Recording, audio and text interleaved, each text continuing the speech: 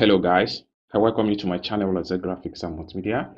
My name is Rafi Yakub. I'm reaching you live from Lagos State, Nigeria. And in this video, I'm going to teach you guys how to protect your Facebook from hackers. So if you are using Facebook, this setting is very much important for you to protect your Facebook from being attacked by unsuspected human being. So in this video, I'll walk you through step by step on how you can actually protect your Facebook account from hackers. So let's get started. So the first thing you need to do is to log in into your Facebook account. As you can see from the screen right here, I'm going to access my Facebook account. Now, when you access your Facebook account, the next step you have to take is to click on this three dot here.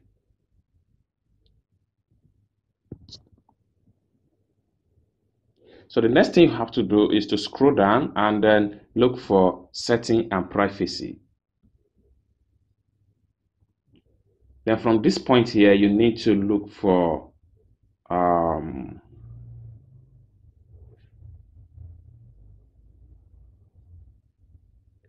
you need to click on you need to click on settings.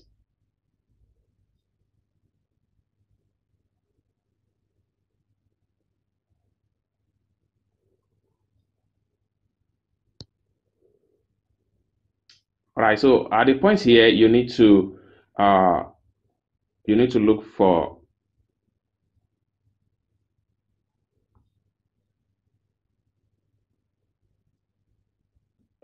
for password and security.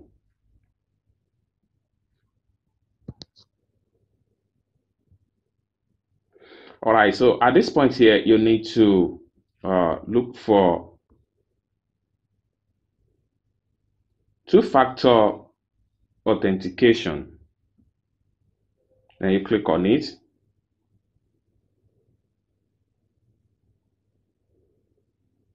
Now, from the very point here, this is where you need to protect your Facebook account. So you can see that my Facebook account has already been protected. That is why you see this green padlock there, and the two-factor authentication is on. You can see it right here. From your own hand, if you have not turned it on, kindly follow the instruction at this page and set it up. All you have to do is to link your phone number and get a recovery code. So whenever you want to log into your Facebook account, maybe you are using another device, they are going to ask for your permission before you can do so. And also, if someone is trying to hack your Facebook account from other device, they're going to ask for your permission also. So it is now left to you to give the hacker a chance to hack your Facebook account or to reject the hacker from hacking your Facebook account and contact Facebook account for a password change. And I hope you guys can find value for this video. If you enjoyed this video, please give the video a big thumbs up.